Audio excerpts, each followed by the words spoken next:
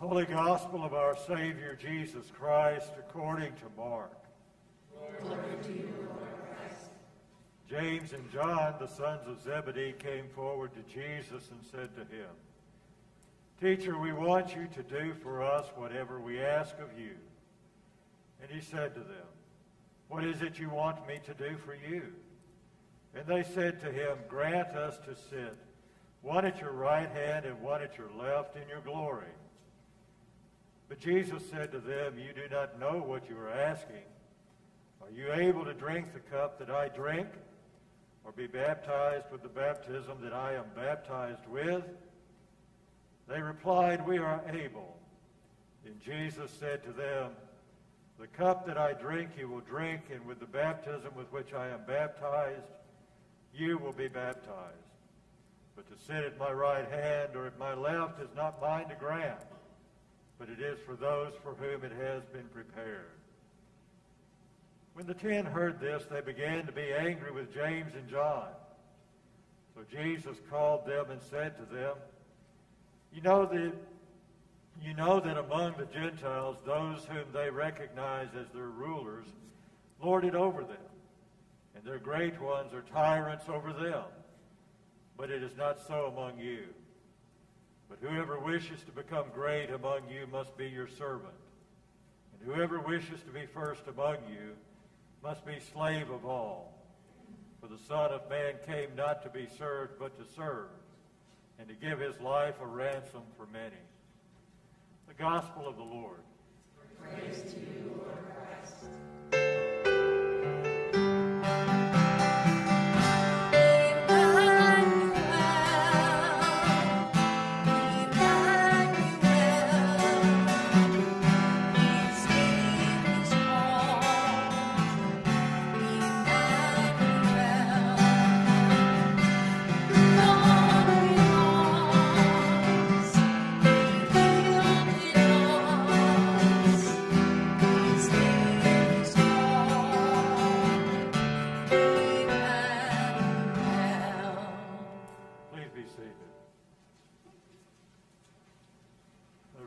Things that happen mid-October every year. One of them for us is that we have diocesan convention, which took place this weekend. It was actually yesterday morning for the business session. Each year we ask that our delegates somehow relate to you their impressions and some understanding of what happened with diocesan convention. So today, Joe Molino is here who served as a delegate to tell you about diocesan convention. Joe was a delegate. He is also your senior warden and member of your vestry. Joe?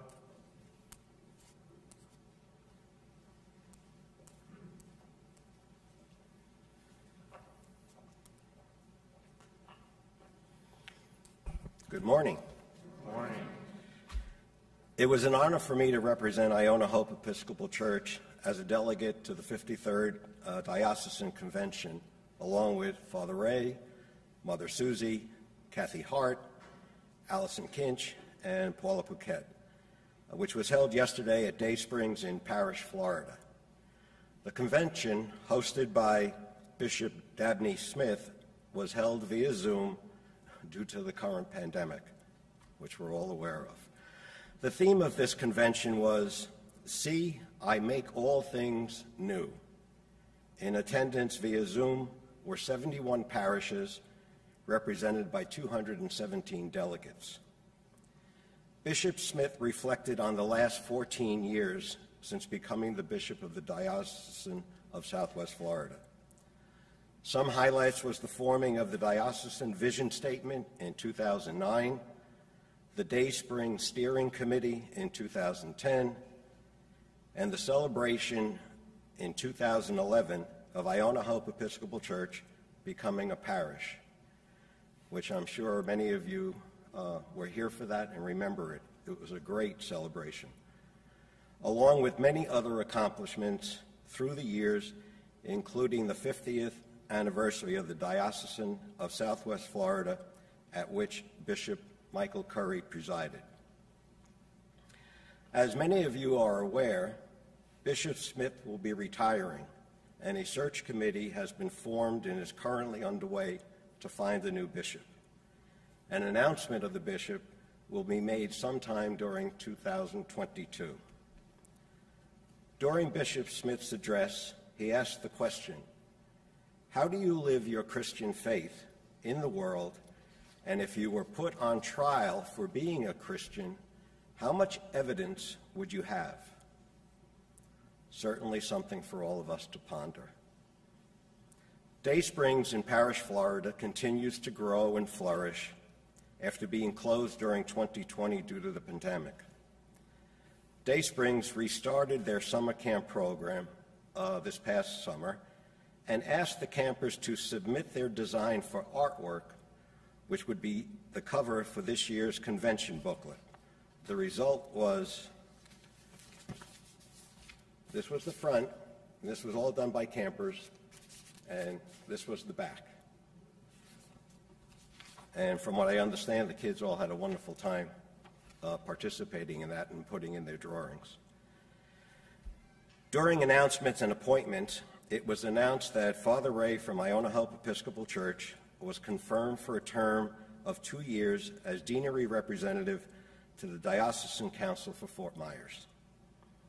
It was also announced that Canon Ann Vickers, CFO, would be resigning at the end of the year to spend some leisure time with her husband now that they are empty nesters.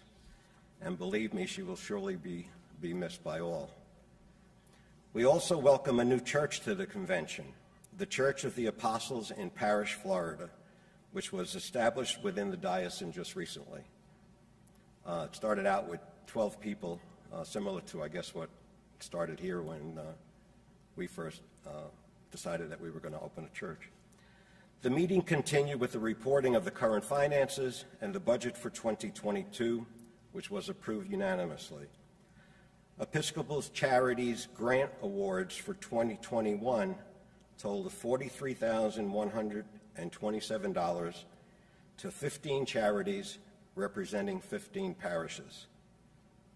The meeting concluded with a closing prayer by Bishop Smith and an announcement that the 54th Annual Convention would take place on October the 14th and 15th, 2022, hopefully at the Convention Center in Punta Gorda. It was an excellent convention, and I encourage anybody to be interested to think about it. Thank you.